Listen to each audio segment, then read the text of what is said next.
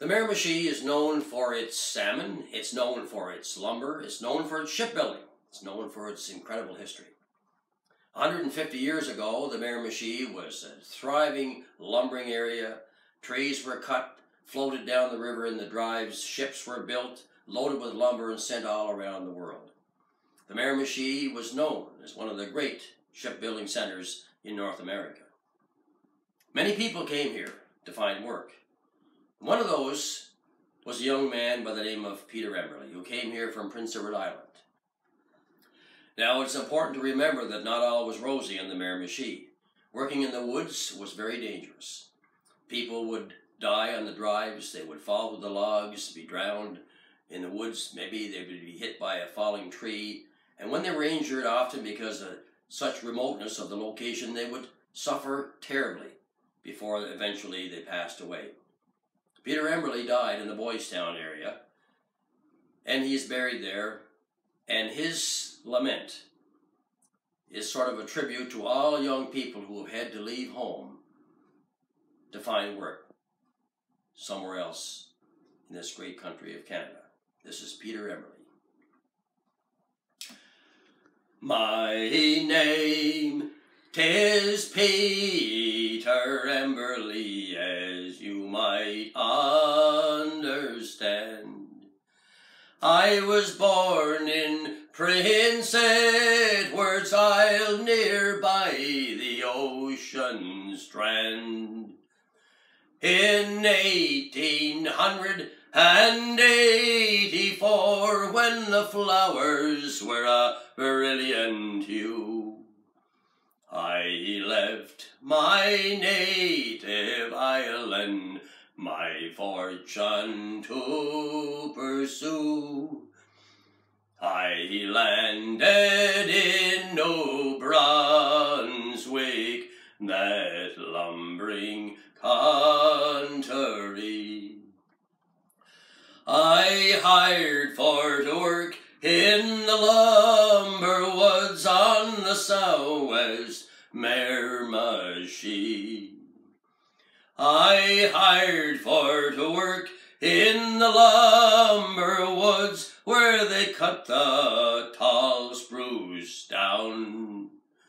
It was loading 2 logs from a yard I received my mortal wound. Here's adieu unto Prince Edward's Isle and the isles along the shore. No more I'll walk her flowery banks or enjoy a summer's breeze. No more I'll watch those gallant brigs as they go sailing by, with their bright flags waving in the breeze far above the canvas high. Here's adieu unto my father, it was him that drove me here. I thought 'twas very cruel of him, his treatment was severe.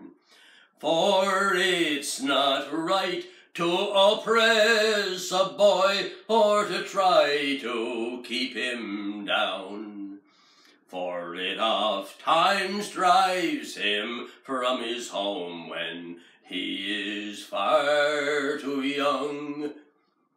Here's adieu unto my greatest friend, I mean my mother dear. She raised a son who fell as quick as he left her tender care.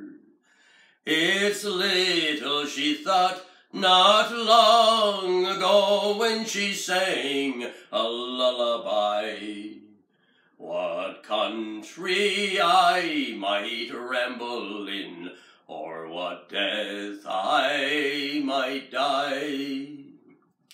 And now before I pass away, there is one more thing I pray, that some good heavenly Father will bless my mouldering grave. Near by the city of Boys Town, where my mouldering bones do lay, awaiting for my Saviour's call on that great judgment day.